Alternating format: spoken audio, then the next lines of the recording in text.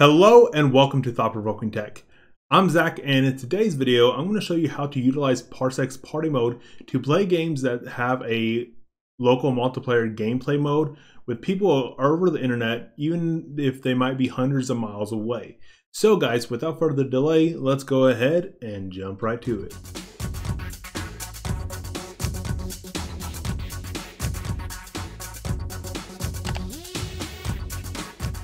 So the Party Finder was just recently released to the public in the latest update, so it's not seeing heavily usage at this point in time, and you can occasionally find a party during peak usage, but of course at the time of recording this, there aren't any parties available, but I will have somebody create a party so I can showcase the full feature set and the full process of joining a party here in a bit. But before I do that, I wanted to cover some of the basics of the Party Finder. So there are two things you're going to definitely want to utilize to find a party that is what you're looking for. Of course, the first is the search, where you can type in a game or something and you'll be able to find a party that fits what you're looking for.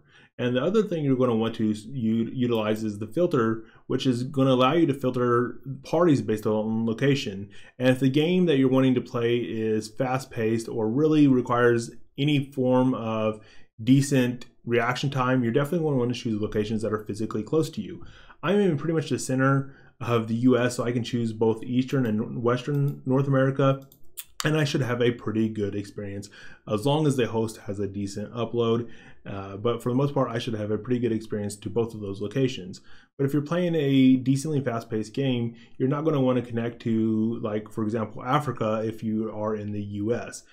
There are some exceptions to that rule. So for example, if you want to play Civ with some guys, then it's not a fast-paced game, it's a turn-based game. So you could probably have a pretty decent experience by playing Civ Hot Seat with somebody across the world. So there are exceptions to the rule, but for the most part, you are going to want to filter parties based upon a location that is physically close to you. So as you can see here, there is a Civ 6 party we can now join. So you can see the title of the party, which gives you a brief idea of what the party is going to be, what game it's going to be in, or something along those lines.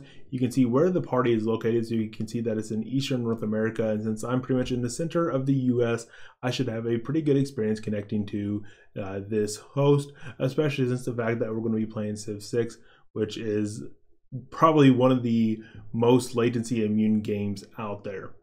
You can also see that the host provided some additional details utilizing the built-in description. Moving over to the far right, there is a couple more bits of information we can understand from this quick snippet. And you can see the open dots indicate how many maximum people can connect to this party. So you can see that there is a maximum of 3 people in this party, with 1 currently in the party, which of course is going to be the host. So after clicking a party, you can now see that I have a little bit more information available to me. So the first thing, the join party button is going to be grayed out by default.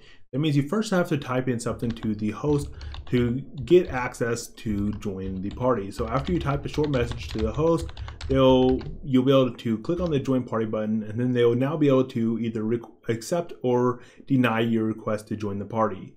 So also, when we're in the party menu, you can actually see a little bit more information about the party, such as who is actually hosting and the other people that are connected. You can see a little bit more information about them.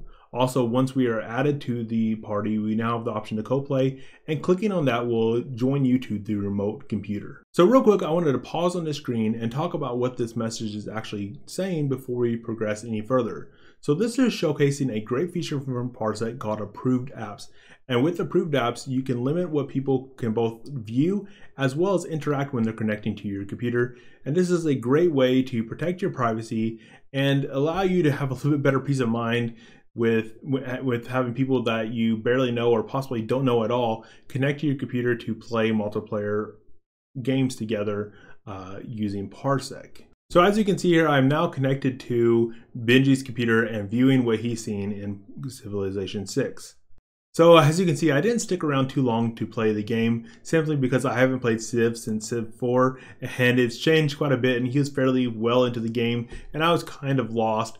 But I just wanted to mainly show the process and how easy it is to connect to people over the internet and play local multiplayer games together. And I definitely see there's a lot of use cases for this, and it's a very cool feature that is completely unique to Parsec as far as I know, with the ability to have multiple people to connect to the same computer, whether that be a computer that you're hosting or a cloud computer. Do note though that if you are hosting a computer, you will need a pretty good upload speed if you're having multiple people connect to your stream.